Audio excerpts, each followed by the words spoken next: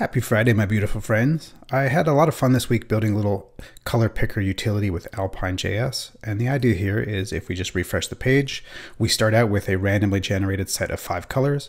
If I hit the space bar, it'll start to cycle through a bunch of these. If I hit the C, it'll cycle only the currently focused element.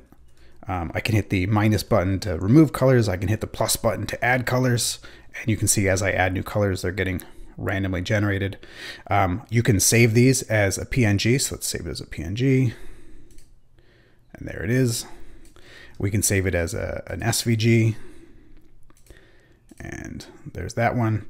The cool thing though is that, let's clear this just so I can demonstrate. If we look at the Finder here is the palettes that I just created. This is the PNG. If I just drag and drop the PNG onto the page, it parses the graphics image data and pulls out all those colors. Let's clear this again, mostly. And now let's grab the SVG, and the SVG works the exact same way.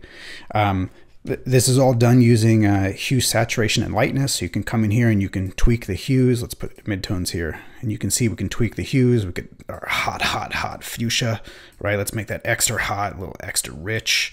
The state of the URL, or the state of the color palette, is being stored in the URL. So you can pass it around as a URL.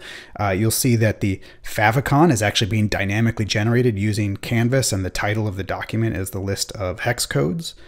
And there's a lot of code here. It's about 1,500 lines of JavaScript. The Alpine.js stuff makes all the reactivity here pretty seamless, so there's not a lot of DOM interaction. And anyway, I had a lot of fun building this, and I just wanted to put a little demo here so that you could see how it works. But I can also, so I can move focus around. I can move the colors around on the palette. I can, again, remove. I can add.